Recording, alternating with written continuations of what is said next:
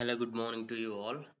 Today in this video, I'll explain you how to use Google Docs on laptop. So this is on my laptop and I opened Google Chrome browser, and on Google Chrome browser, I'll just browse through Google Docs. Okay, you need to visit this website docs.google.com, and there is a mobile app for this Google Docs, but while using on laptop or the computer, this give you a very good potential to use its various options, and this is very useful. So before going any further, I just uh, asking you to hit a like if you like the tutorial. So the best thing using Google Docs is, unlike all the other documents, there will be blank option, but we have some predefined or pre-available see documents which can be used for resume preparation. See here, this is directly from the Google Docs. So I can just click on this. For example, if you're a student or if you're going to an interview and you want your resume to be prepared, so without having anything, just from Google Docs you can have a resume ready. Just you need to replace your details in this document, and after completion of your entire document, see here, okay, you can download this. Just you need to click on this file and you can download it, and download it with your preferred extension. In the sense, you can download it as Microsoft Doc or you can download it as a PDF.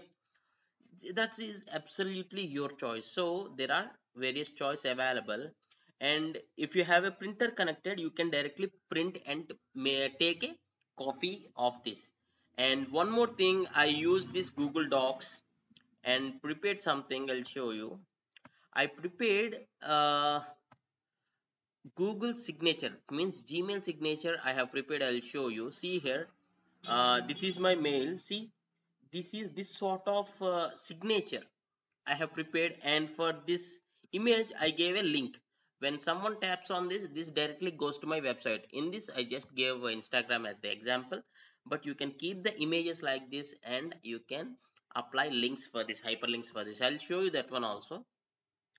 Yes, by using this Google Docs only, I have prepared such image. See here, this one.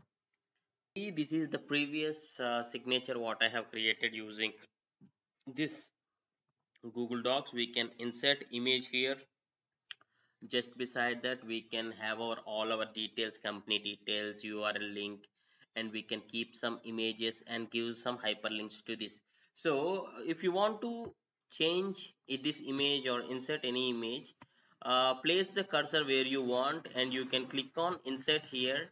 You can have the option like insert image.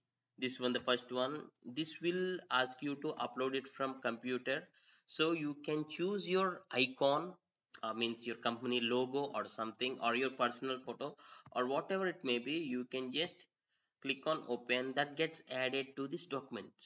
This is simple, and I'll show you how to you can apply a hyperlink for a particular picture. Just select the picture and right click on the picture and come to the bottom, and you can see insert link, and here you can go to the browser and copy the this link of your website or something like that, and you can place that link.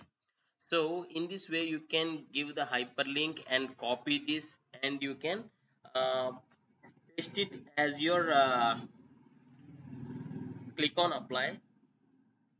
Okay, so this whole signature, I'll just copy this, control C, or right click and copy. I'll do that.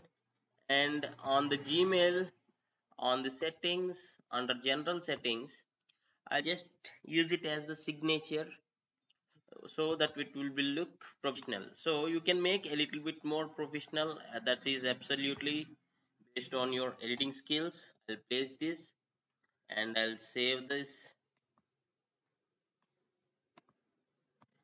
And if I compose something, I'll show you the output.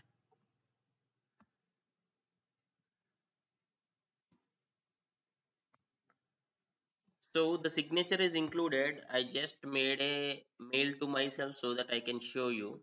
See here, just now I made a link to the Discord, so it goes. So in this place you can have your own hyperlinks or something like that.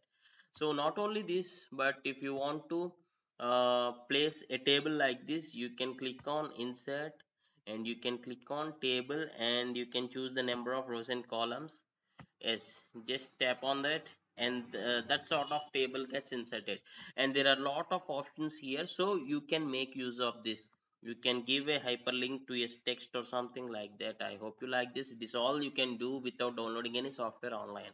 I hope you like this tutorial and thanks for watching. Have a nice day.